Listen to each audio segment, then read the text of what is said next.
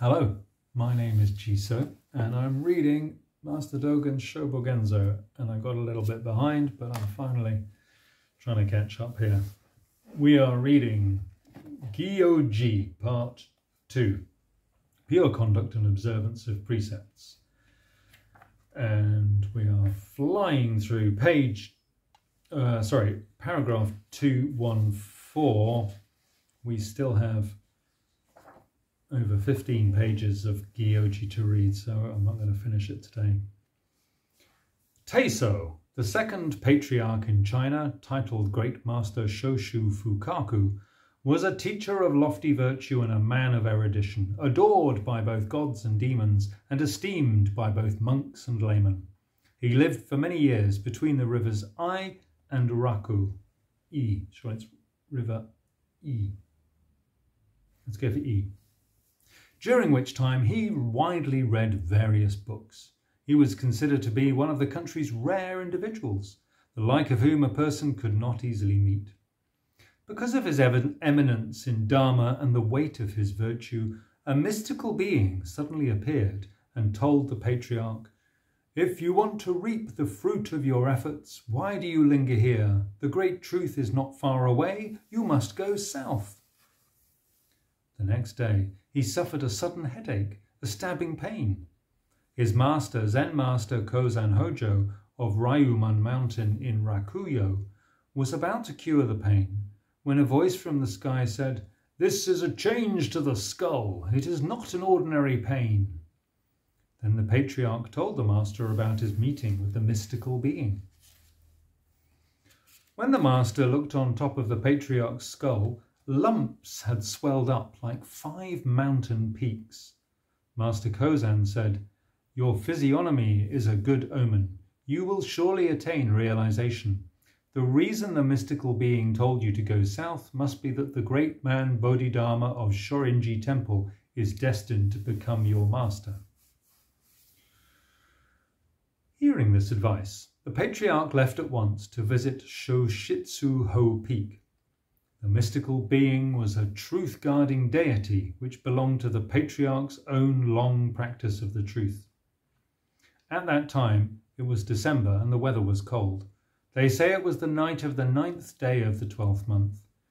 Even if there had been no great snowfall, we can imagine that a high peak deep in the mountains on a winter night was no place for a man to be standing on the ground outside a window. It would have been dreadful weather at that time of year, cold enough even to break the joints of bamboo. Nevertheless, with a great snow covering the earth, burying the mountains and submerging the peaks, Taiso Eka beat a path through the snow. How severe should we suppose it was? Eventually he arrived at the patriarch's room, but he was not allowed to enter. The patriarch seemed not to notice him. That night he did not sleep, did not sit, and did not rest. He stood firm, unmoving, and waited for dawn. The night snow fell as if without mercy, gradually piling up and burying him to his waist, while his falling tears froze one by one. Seeing the tears, he shed more tears. He reflected on himself and reflected upon himself again. He thought to himself, "When people in the past sought the truth, they broke their own bones to take out the marrow. They drew their own blood to save others from starvation. They spread their own hair over mud, and they threw themselves off cliffs to feed tigers. Even the ancients were like this, and who am I?" As he thought such thoughts, his will became more and more determined.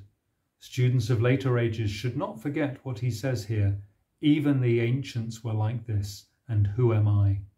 When this is forgotten, even for an instant, there are eternal kalpas of depression. As Taiso Eka thought thus to himself, his determination to pursue the Dharma and to pursue the state of truth only deepened. Perhaps he was like this because he did not see the means of purity as a means.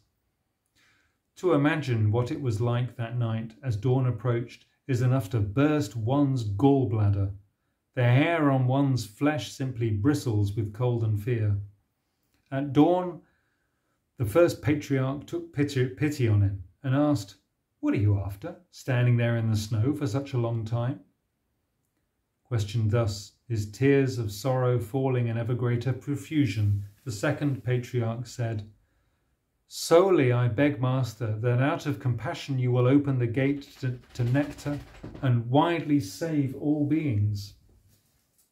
Hello, doggy.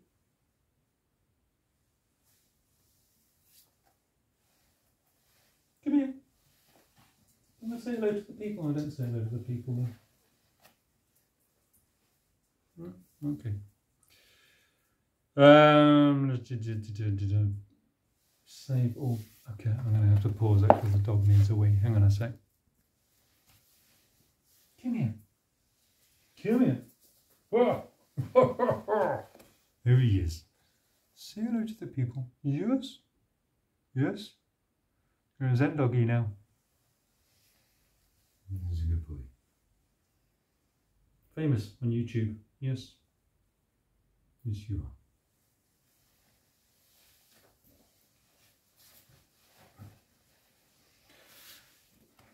Right. I lost my thread there.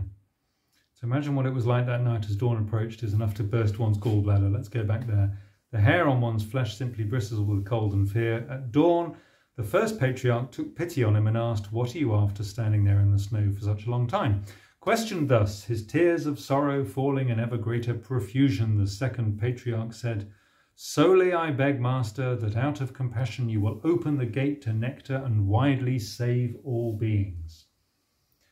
When Teso Eka had spoken thus, the first patriarch said, "The Buddha's supreme and wondrous state of truth is to preserve the vast kalpas, to become able to practice what is hard to practice, and to endure what is beyond endurance. How can one hope to seek the true vehicle with small virtue and small wisdom, and with a trivial and conceited mind? It would be futile toil and hardship." As he listened then, the second patriarch was by turns edified and encouraged. Secretly he took a sharp sword and severed his left arm. When he placed it before the master, the first patriarch could then see that the second patriarch was a vessel of the Dharma. So he said, "When in the beginning the Buddhas pursued the truth, they forgot their own bodies for the sake of the Dharma. Now you have cut off your arm before me. In your pursuit also there is something good."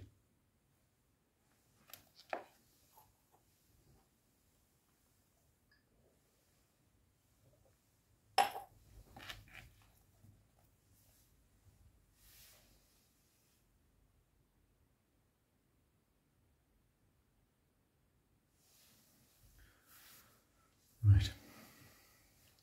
From this time forward, he entered the master's inner sanctum.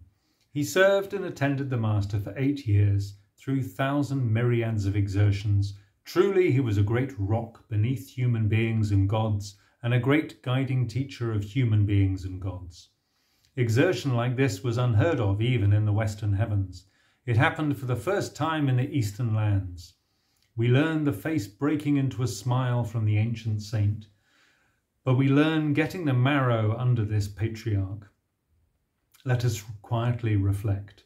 No matter how many thousand myriads of first patriarchs had come from the West, if the second patriarch had not maintained the practice, there could be today no satisfaction in learning and no handling of the great matter.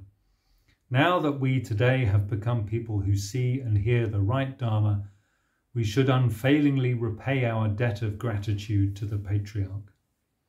Extraneous methods of repayment will not do. Bodies and lives are not sufficient. Nations and cities are not important. Nations and cities can be plundered by others and bequeathed to relatives and children. Bodies and lives can be given over to the impermanent. They cannot be committed to a lord or entrusted to false ways. Therefore, to intend to repay our gratitude through such means is not the way. Simply to maintain the practice day by day. Only this is the right way to repay our gratitude. The principle here is to maintain the practice so that the life of every day is not neglected and not wasted on private pursuits. For what reason? Because this life of ours is a blessing left over from past maintenance of the practice. It is a great favour bestowed by maintenance of the practice, which we should hasten to repay. How lamentable, how shameful it would be to turn skeletons whose life had been realised through a share of the virtue of the Buddha's patriarchs' maintenance of practice into the idle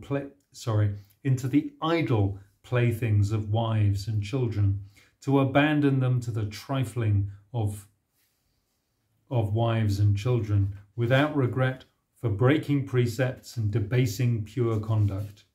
It is out of wrongness and madness that people give over their body and life to the demons of fame and profit. Fame and profit are the one great enemy. If we are to assign weight to fame and profit, we should really appreciate fame and profit. Really to appreciate fame and profit means never to entrust to fame and profit, and thereby cause to be destroyed the body and life which might become a Buddhist patriarch. Appreciation of wives, children and relatives also should be like this. Do not study fame and profit as phantoms in a dream of flowers in space. Study them as they are to human beings. Do not accumulate wrongs and retribution because you have failed to appreciate fame and profit. When the right eyes of learning and practice widely survey all directions, they should be like this. Even a worldly person who has any human feeling, on receiving charity through gold, silver or precious goods, will return the kindness. The friendliness of gentle words and a gentle voice spurs, in all who have a heart, the goodwill to return kindness. What kind of human being could ever forget the great blessing of seeing and hearing the Tathagata's supreme right Dharma? Never to forget this blessing is itself a lifelong treasure. A skeleton or a skull that has never regressed or strayed in this maintenance of the practice has, at the time of life and at the time of death, equally such virtue that it deserves to be kept in a stupor of the seven treasures and to be served offerings by all human beings and gods. Having recognized that we hold such a great debt of gratitude, we should without fail, without letting our life of dew on grass fall in vain, wholeheartedly repay the mountain-like virtue of the second patriarch. This is maintaining the practice. The merit of this maintaining the practice is already present in us who are maintaining the practice as patriarch or Buddha. In conclusion, the first patriarch and the second patriarch never founded a temple. They were free from the complicated business of mowing undergrowth, and the third patriarch and the fourth patriarch were also like that. The fifth patriarch and the sixth patriarch did not establish their own temple, as Saigen and Nangaku were also like that.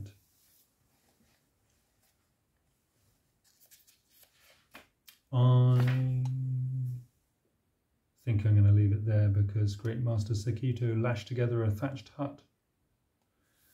I think we'll have his thatched hut tomorrow. Just that note there about mowing undergrowth, clearing a site for the building of a temple. Okay.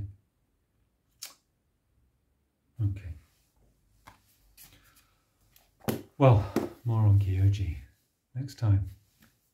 Thank you for listening. Take care.